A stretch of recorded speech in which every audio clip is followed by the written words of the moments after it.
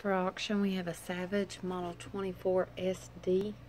She has a wooden stocking forearm with some scratches and scuffs and finish wear. Barrel is 24 inches with normal wear and some slight light pitting in places. Nothing too aggressive or anything of that nature. Elevator is missing from the rear sight.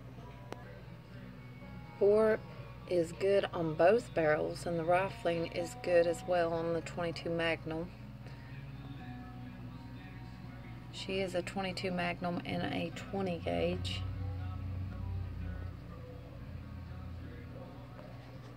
And again, this is a Savage model 24S-D, 20 gauge and 22 Magnum. Up for auction on Gunbroker. You can see the rest of our auctions with the link in the comment as well as this one.